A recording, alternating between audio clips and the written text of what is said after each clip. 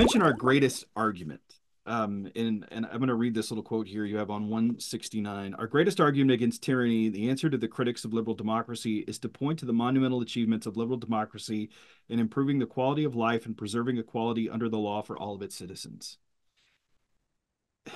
You also mentioned a few pages before that the love of neighbor.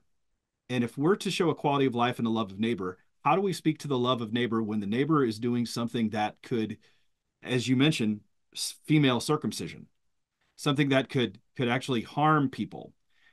How do we do that? How do we go about loving our neighbor to prevent something that they have that freedom, in some respect, to do?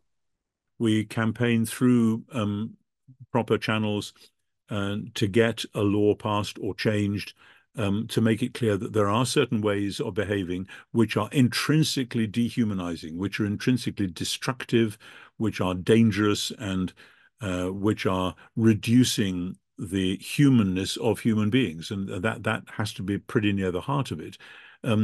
And if the campaign is not working, then the early Christians would say, we have to live in such a way that the wider society will come to see that the way we're living is the better way to be. I mean, it took the church 300 years before the Roman Empire cottoned on. So many people becoming Christians because they could see that the way these Christians were living was vastly preferable to the way that the pagan world had ordered itself. But that took time, and it took a lot of martyrdom and a lot of prayer and a lot of anger and threats and so on. Maybe we'll have to go through that again. You know, the Enlightenment has bought us time by embracing an Enlightenment-shaped version of Christianity. The Western world doesn't need to be persecuted, because who's going to persecute us for believing that one day we'll go to heaven when we die, as long as we just keep ourselves quiet at the moment.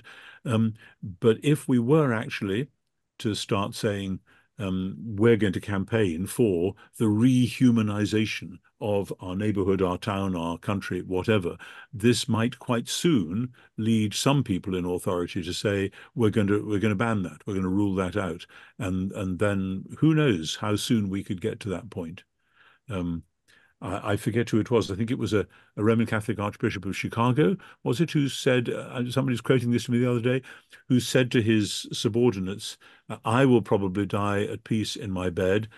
Some of you may well die in a police cell. Some of your successors may well die in front of a firing squad.